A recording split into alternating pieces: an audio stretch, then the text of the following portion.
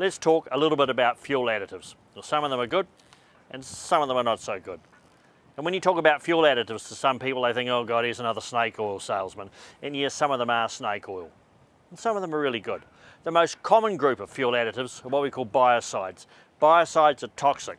They kill everything. They kill everything that's living in the fuel. Well, nearly everything. Because if you've got big clumps of bug in your tank, as soon as it detects biocide in there, it's going to go mad multiplying. And the biocide's going to kill everything around the outside of those clumps, but it won't be able to get the stuff in the middle. And what's going to happen is you'll go through a bit of a sea, that clump of stuff will break open, the bug that's just dormant in the middle is going to pop out and go, oh, fresh food, we're back to life again. So biocides have their place, but they're no silver bullet. There are lots of different fuel additives. One we use is called Fuelrite.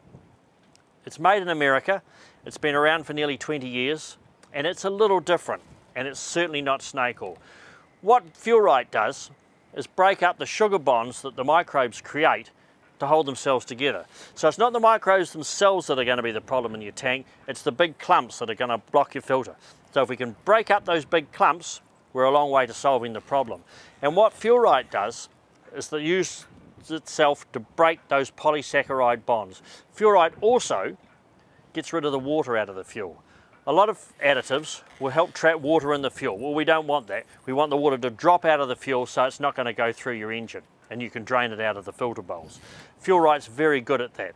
Protect your fuel supplies with Fuelrite. It's used successfully in over 30 countries around the world and you can get it from fuelrite.co.nz.